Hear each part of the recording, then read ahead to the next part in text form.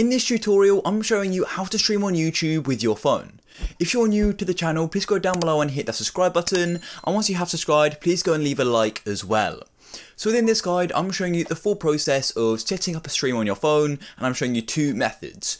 You can also stream your games from your phone as well, and yeah, let's go and get into this. I'm now on my phone, and let's go and continue with this tutorial.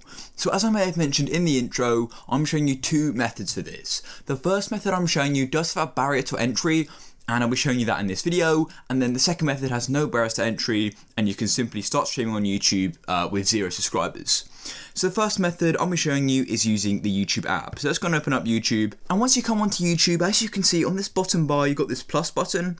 Click on the plus button, and then you've got this option here. Upload a video and go live. So of course to go live, click there, but if you do not have 1,000 subscribers, you're going to be getting this message here, basically saying you're not eligible for this as you need 1,000 subs. So I'm showing you alternate methods to this if this doesn't work for you. So let's quit off YouTube and I'll be showing you the next method. So you want to come to the App Store. Now this app is on most phone stores, I'm pretty sure, and all you want to do is simply search for Streamlabs. So just type Streamlabs just like so, and then it's going to take a minute to load. As you can see, here it is. If you didn't know, Streamlabs are on PC as well. It's a great app and it allows you to stream on multiple platforms such as Twitch, YouTube, and a few others. So you want to go and download this. It's only 36 megabytes, and then go and click on open. As you can see, it's now opening, and you need to go and log in. So I'm going to log in with YouTube.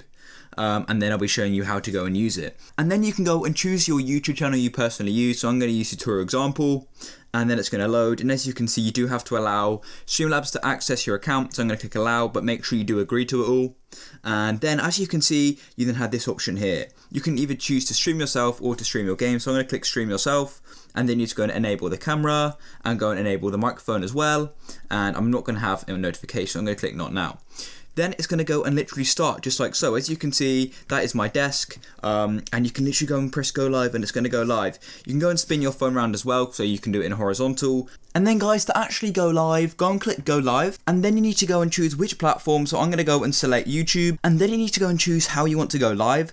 So as you can see, you can set up an event. I recommend just clicking create event, as you can see, and then all you need to do is click on stream title and go and click on description, and you can go and type some stuff in, and then you go and click go live, and it's literally going to be ready. But that's literally it, guys. You can go and mute, you can look at the chat, you can go in your event list. Honestly, it's a great app and allows you to stream without having the 1,000 subscribers. So if you found this video useful, please go down below and hit that subscribe button, leave a like for more content. I'll catch you in the next one. Peace.